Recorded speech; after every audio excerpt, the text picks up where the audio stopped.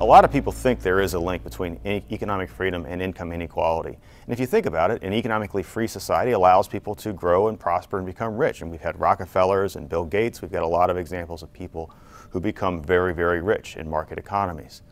But on the other hand, we have people that become rich in non-market economies too, like dictators.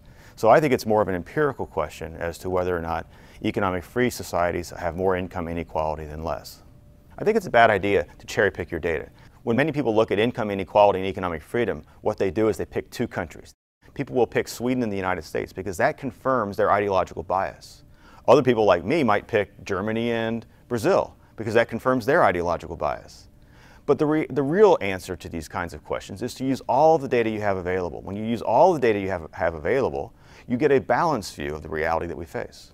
Income inequality is not related to economic freedom in any great way. So the argument that economic freedom causes us to have a lot of inequality just doesn't hold up to an empirical scrutiny.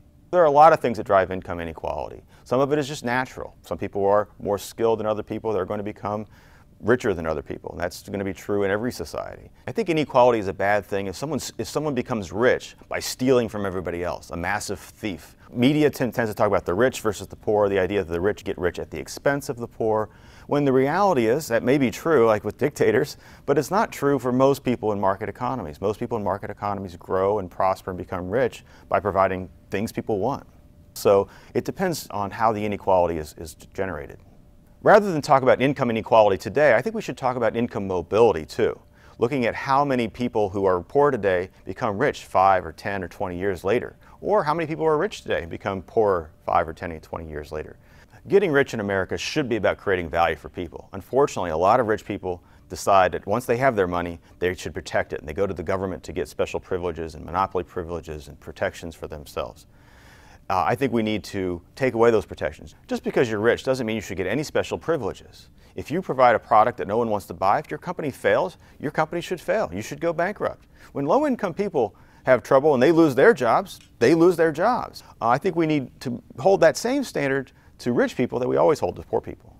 So the real question for the United States isn't whether income inequality is growing or becoming better or worse. It's whether income mobility is becoming better or worse. I think it's probably becoming worse. I think there's less of a chance that a poor person becomes John D. Rockefeller than there used to be. There are a lot of areas where low-income people used to be able to become part of that opportunity society. They would start taxi cabs, but you can't start a taxi cab in many cities without a $100,000 or $1 million license in New York City. You can't start a hair braiding operation in many cities because you don't have a $2,000 school license to do so. You can't start a food truck in most cities without all these permits. So all of those areas where low-income people used to be able to pull themselves up through the economic system, a lot of those are being undercut by stiff regulations from the government. We really need an opportunity society, a society where poor people can become middle income and rich, a society where poor people can start that business. If you want to have more income equality in the United States, we need to do two things. First of all, we need to let rich people fail. Too often when rich people make bad decisions, we bail them out. But at the same token, we need to let poor people become rich. We need to unleash capitalism for poor people. We need to take away the taxes and regulations that keep people from growing and prospering their own businesses.